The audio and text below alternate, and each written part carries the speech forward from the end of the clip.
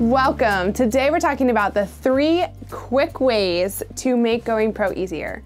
And these are things that I really wish I knew when starting my own training teaching business. It would have made things so much easier in how I actually prepared to go pro. So we're going to cover 3 things that I know are going to help you a lot, no matter where you are currently on your own path to pro, whether you're planning on launching a couple years from now or ready to start in the next month or so. So let's dive in. The first piece is know where you're going. When we think about a pro career training business, oftentimes I see future professionals thinking about one of 2 things. I see them thinking about the Olympian, that type of business model where they're high performance, a whole string of horses, they have sponsorships, chasing owners, they're going for those team spots. And that's often what we see on social media and on our media sites, equine media sites and all of that. And then the counter business model that we often see is very much the entry-level lesson barn down the road. So we kind of see and are most exposed to oftentimes these 2 business models. And so when we're thinking about our own business model, we either think, oh, I'm either here or I'm here. And that's just not true. So what I like to think about it is this industry is something that I call, and that is called the sports development pyramid. So think about our industry as a pyramid, where at the very top we have those elite riders, and then at the base we have those grassroots lesson programs, and all the way through the middle, right? All the way through. So the idea is with this pyramid, and this goes along with all different sports, is that there's the majority of people in our sport here at the base. And so when you're setting up your business, your version of pro, remember, there's likely the most opportunities serving the grassroots in the mid-level of the sport. And then from there, being able to specialize. Yes, there are those fully comprehensive programs, like, teaching, training, competing, all of the things. But oftentimes professionals will focus on one piece. So I'll give you a really specific example of a business model that often don't really think about. There are highly reputable pros out there where their business model is solely based on money coming in from clinics, traveling for clinics. So how do they promote themselves? They're promoting themselves by attending all the horse expos, all the big horse symposiums, whatever, all the big organization talks, and they're sharing their expertise. And then people know them from that, as well as they're writing articles, they're getting invited to other digital platforms, they maybe even have written a book or 2, and people know them and will invite them to teach, and that really is the primary money-making aspect, revenue-generating aspect of their business. Those type of individuals are really focused on the clinic aspect of their businesses. And that's great because they probably really enjoy teaching, for example. Of course, everyone loves being around horses and training and riding as well, but as far as their business, they know who they're serving. The other thing is, when knowing where you're going, is who your audience is. Like, who are your main customers? Is it the kids after school? Or is it the older adult amateur who now has a little bit more flexibility of time and finances and now wants to move up the levels of dressage, right? That's figuring out who you are in this industry, and your version of pro will not only help you find success, but will help you feel very satisfied in that role as well. Number 2, this is something I wish I had done a bit more consciously before I went pro, which is build your network. And in fact, most of you are probably already doing this without even knowing it. So think about the people that are closest to you right now. Your trainer, your riding lesson buddies, the grooms in your barn, there are horse people in your local equine and equestrian club. All of these people actually are your network. They are not only your future clients, or will give you referrals to future clients, but could potentially open up a lot of opportunities to ride nice horses, train nice horses, and so forth.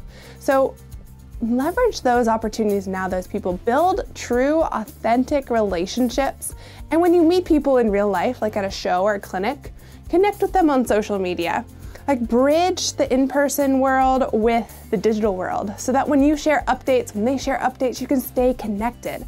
Otherwise, our networks, while they're there, they can kind of dwindle out. So we want to not only make and build our network, but then maintain it.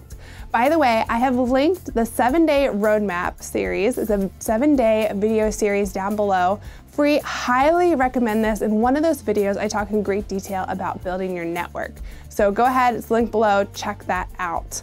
But that's something that when I announced that I was launching my business, I was surprised that a lot of people, like the parents of Pony Club kids that I taught at camps like years before that, had followed me and said, "Oh, that's so great.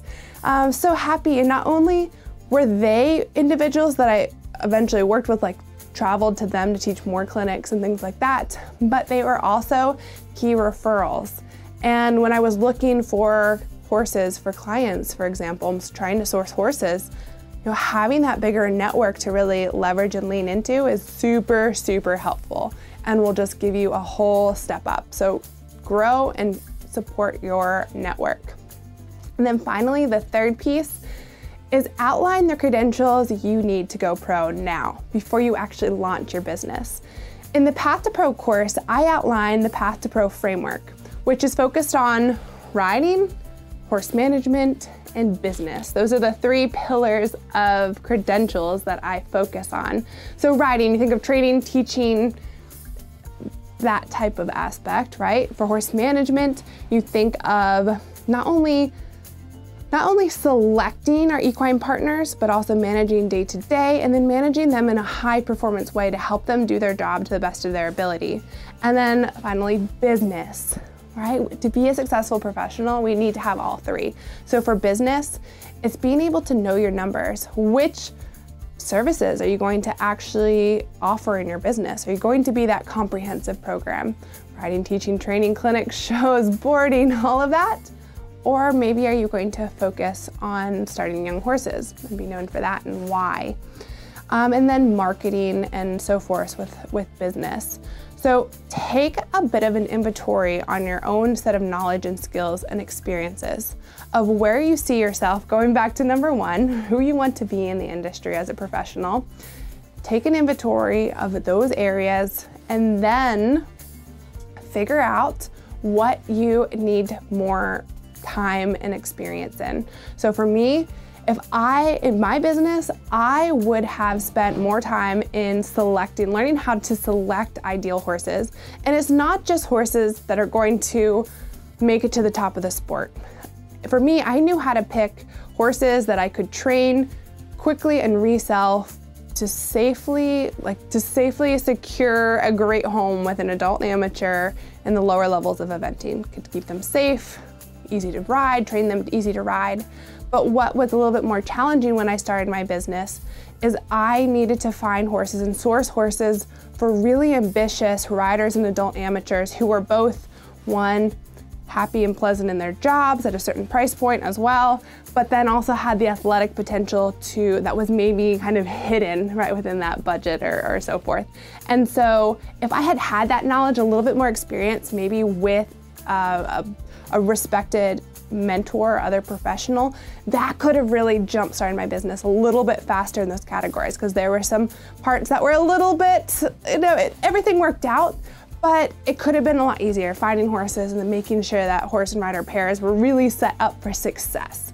So as you're starting your path to pro and ready to launch your business, whatever that will be, these are 3 things that are going to be making your path to pro, going pro, a lot easier. So let's review. 1, know where you're going.